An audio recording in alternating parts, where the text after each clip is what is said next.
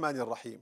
Dear brothers and sisters, or specifically for this episode, I would say, dear sisters and brothers, because we're going to talk about the female companions of the Prophet ﷺ and their involvement in Sahih Al-Bukhari. But let us start with the number of the hadiths in Sahih Al-Bukhari. All of the hadith, including those quoted in the titles, including those narrations brought to support an earlier narration, those are mutaba'at, and the ones quoted in the title called al-mu'allaqat, all of these hadith are 9,082 hadith. Without any repetition, the hadith would be 2,602. However, Imam Bukhari never considered that he repeated any hadith, because every hadith is mentioned again with a different chain of transmission, so it is a new hadith, or with some variants in its words, so it's a different hadith. So Imam Bukhari stated he would never repeat a hadith. So this is very exciting here. The number of the Sahaba he narrated from is 153, all male and female together. 153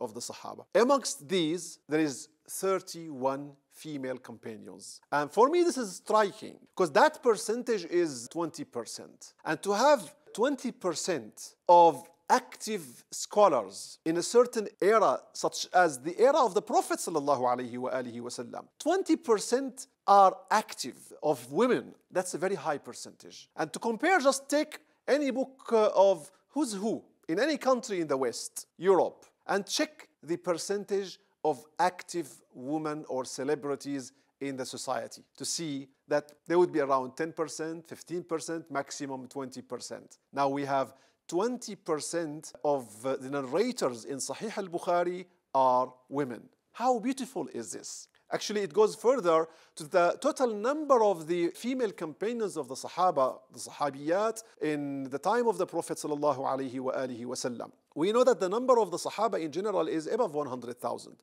Some said 140,000 even. However, the ones who are documented, whose biographies are well known for us, let's say the celebrities, the ones who were famous, are approximately 12,000. Of these, we have 1,500 female companions, active. They played some role. There is a story about them. They narrated hadith in general. And that's also another indication of the activeness of women in the society around the Prophet ﷺ. That's the liberation of women. It was Prophet Muhammad ﷺ who came to liberate women. بارك الله فيكم والسلام عليكم ورحمة الله وبركاته. كم سعيت إلى أعتاب سدته فعدت أرفل في ثوب بنتي